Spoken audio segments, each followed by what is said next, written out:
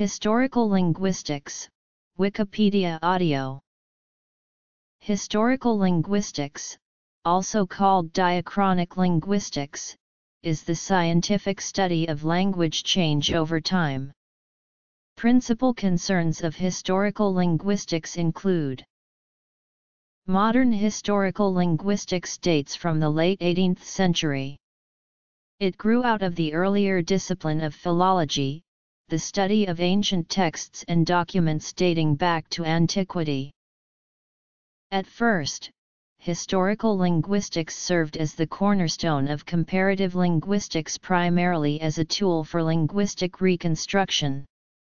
Scholars were concerned chiefly with establishing language families and reconstructing prehistoric proto-languages, using the comparative method and internal reconstruction. The focus was initially on the well-known Indo-European languages, many of which had long written histories. The scholars also studied the Uralic languages, another European language family for which less early written material exists. Since then, there has been significant comparative linguistic work expanding outside of European languages as well, such as on the Austronesian languages and various families of Native American languages, among many others. Comparative linguistics is now, however, only a part of a more broadly conceived discipline of historical linguistics. For the Indo-European languages, comparative study is now a highly specialized field. Most research is being carried out on the subsequent development of these languages, in particular, the development of the modern standard varieties. History and development. Some scholars have undertaken studies attempting to establish superfamilies, linking, for example, Indo-European, Uralic, and other families into Nostratic. These attempts have not been accepted widely. The information necessary to establish relatedness becomes less available as the time depth is increased. The time depth of linguistic methods is limited due to chance word resemblances and variations between language groups, but a limit of around 10,000 years is often assumed. The dating of the various proto-languages is also difficult. Several methods are available for dating, but only approximate results can be obtained. Initially, all modern linguistics was historical in orientation. Even the study of modern dialects involved looking at their origins. Ferdinand de Saussure's distinction between synchronic and diachronic linguistics is fundamental to the present-day organization of the discipline. Primacy is accorded to synchronic linguistics, and diachronic linguistics is defined as the study of successive synchronic stages.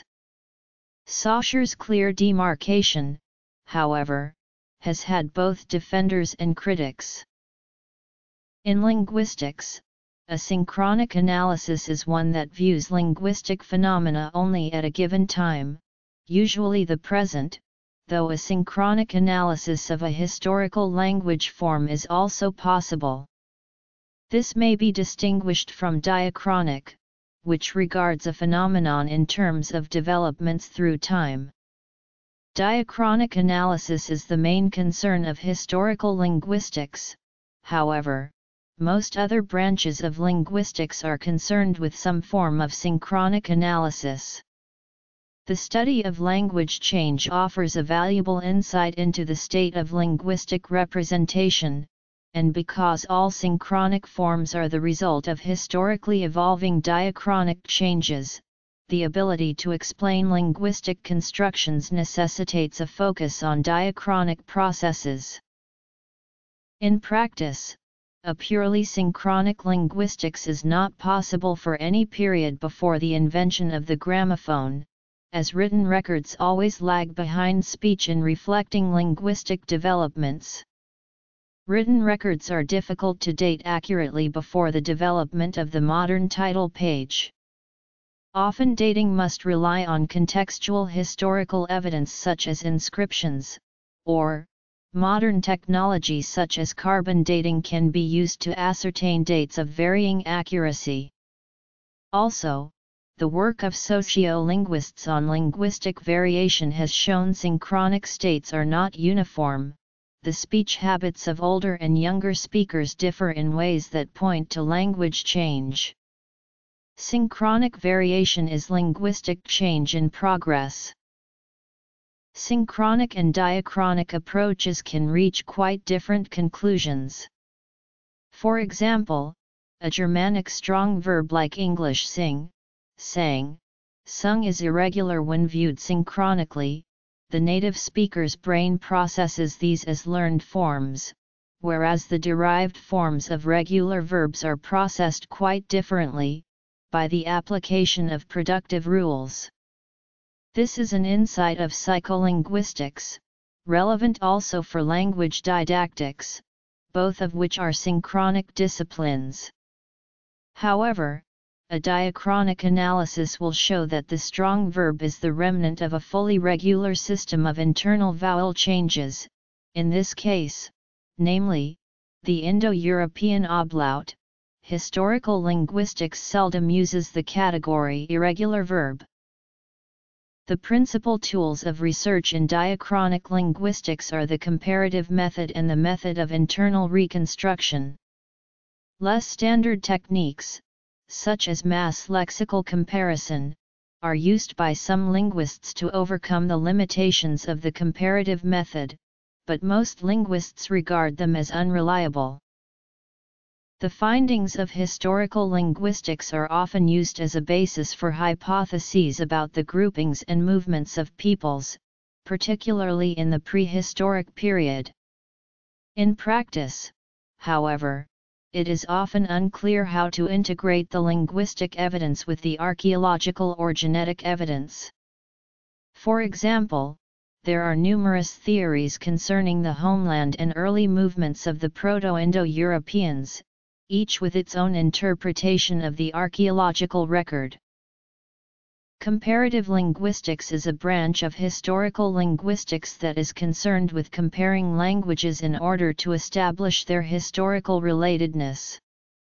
Languages may be related by convergence through borrowing or by genetic descent, thus languages can change and are also able to cross-relate. Genetic relatedness implies a common origin or proto-language. Comparative linguistics has the goal of constructing language families, reconstructing proto-languages, and specifying the changes that have resulted in the documented languages. To maintain a clear distinction between attested language and reconstructed forms, comparative linguists prefix an asterisk to any form that is not found in surviving texts. Diachronic and synchronic analysis. Etymology is the study of the history of words, when they entered a language, from what source, and how their form and meaning have changed over time. A word may enter a language as a loan word, through derivational morphology by combining pre-existing elements in the language, by a hybrid of these two processes called phonosemantic matching, or in several other minor ways. In languages with a long and detailed history, etymology makes use of philology, the study of how words change from culture to culture over time. Etymologists also apply the methods of comparative linguistics to reconstruct information about languages that are too old for any direct information to be known. By analyzing related languages with a technique known as the comparative method, linguists can make inferences about their shared parent language and its vocabulary. In that way, word roots that can be traced all the way back to the origin of, for instance, the Indo-European language family have been found. Although originating in the philological tradition, much current etymological research is done in language families for which little or no early documentation is available, such as Uralic and Austronesian. Dialectology is the scientific study of linguistic dialect, the varieties of a language that are characteristic of particular groups, based primarily on geographic distribution and their associated features. This is in contrast to variations based on social factors, which are studied in sociolinguistics, or variations based on time, which are studied in historical linguistics. Dialectology treats such topics as divergence of two local dialects from a common ancestor and synchronic variation. Dialectologists are concerned with grammatical features that correspond to regional areas. Thus, they are usually dealing with populations living in specific locales for generations without moving, but also with immigrant groups bringing their languages to new settlements. Phonology is a subfield of linguistics which studies the sound system of a specific language or set of languages. Whereas phonetics is about the physical production and perception of the sounds of speech, phonology describes the way sounds function within a given language or across languages. An important part of phonology is studying which sounds are distinctive units within a language. For example, the P in pin is aspirated, but the P in spin is not. In English, these two sounds are used in complementary distribution and are not used to differentiate words, so they are considered allophones of the same phoneme. In some other languages like Thai and Quechua, the same difference of aspiration or non-aspiration differentiates words, and so the two sounds are therefore considered phonemes. In addition to the minimal meaningful sounds, phonology studies how sounds alternate, such as the /p/ in English, and topics such as syllable structure, stress, accent, and intonation. Subfields of study. Comparative linguistics. The principles of phonological theory have also been applied to the analysis of sign languages, but the phonological units do not consist of sounds.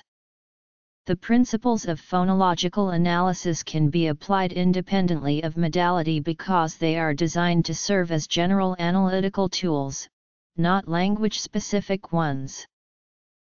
Etymology, dialectology, phonology, morphology, syntax. Morphology is the study of the formal means of expression in a language. In the context of historical linguistics, how the formal means of expression change over time. For instance, languages with complex inflectional systems tend to be subject to a simplification process. This field studies the internal structure of words as a formal means of expression. Words as units in the lexicon are the subject matter of lexicology. While words are generally accepted as being the smallest units of syntax, it is clear that, in most languages, words can be related to other words by rules. The rules understood by the speaker reflect specific patterns in the way words are formed from smaller units and how those smaller units interact in speech. In this way, morphology is the branch of linguistics that studies patterns of word formation within and across languages, and attempts to formulate rules that model the knowledge of the speakers of those languages, in the context of historical linguistics, how the means of expression change over time. See grammaticalization. Syntax is the study of the principles and rules for constructing sentences in natural languages. The term syntax is used to refer directly to the rules and principles that govern the sentence structure of any individual language, as in the syntax of modern Irish. Modern researchers in syntax attempt to describe languages in terms of such rules. Many professionals in this discipline attempt to find general rules that apply to all natural languages in the context of historical linguistics, how characteristics of sentence structure in related languages changed over time. See grammaticalization. Rates of change and varieties of adaptation. Studies in historical linguistics often use the terms conservative or innovative to characterize the extent of change occurring in a particular language or dialect as compared with related varieties. In particular, a conservative variety changes relatively less than an innovative variety. These variations in plasticity are often related to the socio-economic situation of the language speakers. An example of an innovative language would be the American English language because of the vast number of speakers and the open interaction these speakers have with other language groups.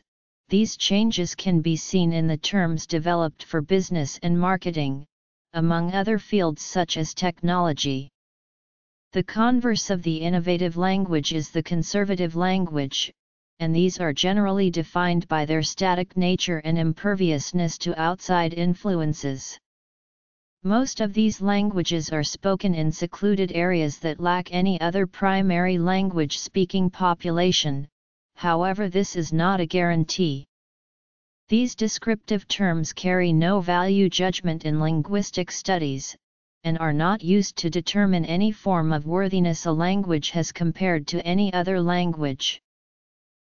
A particularly conservative variety that preserves features that have long since vanished elsewhere is sometimes said to be archaic.